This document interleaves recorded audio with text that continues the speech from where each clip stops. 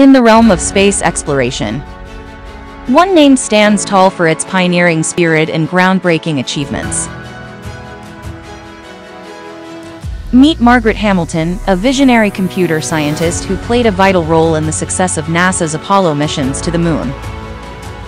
Born in 1936, Margaret's passion for mathematics and technology led her to work at MIT, where she became the director of the software engineering division for the Apollo program. She faced the challenge of writing code for the Apollo guidance computer, a computer system with minimal memory and processing power.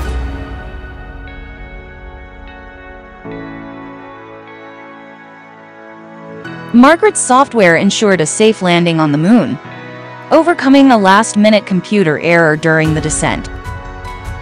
Even after her pioneering work with NASA, Margaret continued to advocate for more women in STEM fields, inspiring a new generation of scientists and engineers. Margaret Hamilton's legacy remains an inspiration, proving that determination, innovation, and a love for exploration can change the course of history. Because of her, we reached for the stars and touched the Moon.